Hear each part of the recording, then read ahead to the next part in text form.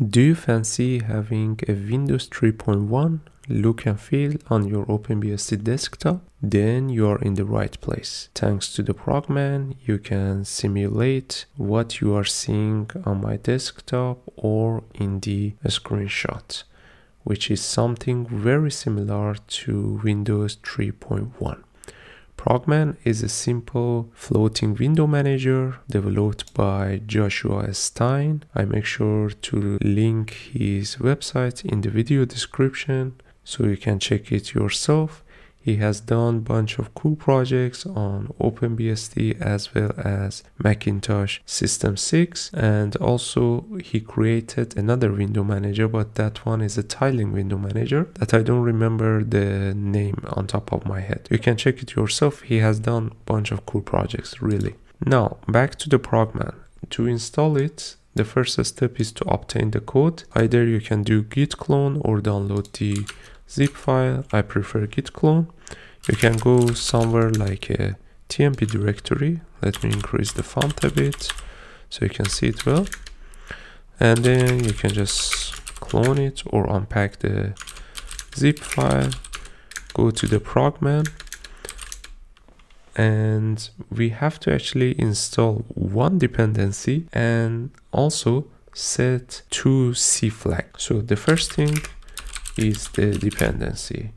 Type do as pkg add gdk, not gtk, gdk pixbuff xlib, and once it's installed we have to export C flags. So export C flags, include the path of the X11 header files as well as free type header files. So X11 R6 / include another space -i, another path for include user X11 R6 include and free type 2. And then you can also include your C flags, whatever that you have already or not. And once you have done it, just simply type make. It will take just a couple of seconds, and then afterwards do as make install. That's it. It will install Progman. Now you may ask how to launch Progman. For that you have to edit your X-session file. Make sure to comment out your existing window manager or desktop environment similar to what I have done here, and then type exec Progman. After that, exit from your environment and try to log in again. Then you should be able to launch Progman successfully. Now that you have actually installed the Progman and managed to launch it successfully, let's go through the configurations and how we can actually customize it. By default, when you launch the Progman, there is no configurations created. You have to create it yourself, neither configuration directory nor the configuration file. I have already done these steps, but I'm just going to demo to you. Do mkdir-p, create the config directory, then go to your config directory here, and then you have to create the Progman ini.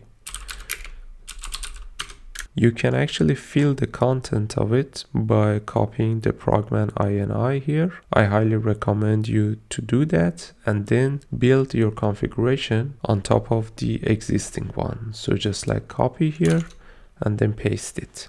So let's go through the configuration quickly. There are some configurations related to the Progman itself. For example, font, the windows, sort of a styling, scaling. It's very nice that you can also scale your desktop your window manager here without needing any third-party tools. Then also there is keyboard section for the custom key binding. By default, Progman also has 10 desks, so you can also traverse through them with the Alt 1, 2, 3 and so on, and Alt F4 as usual, similar to Windows, closes the existing window. Alt-Tab cycles through the opening window, and also here we have a nice touch of Windows T that opens the terminal. And also you have mouse configurations. So mouse 2 button opens Xterm. This one is equal to the middle button,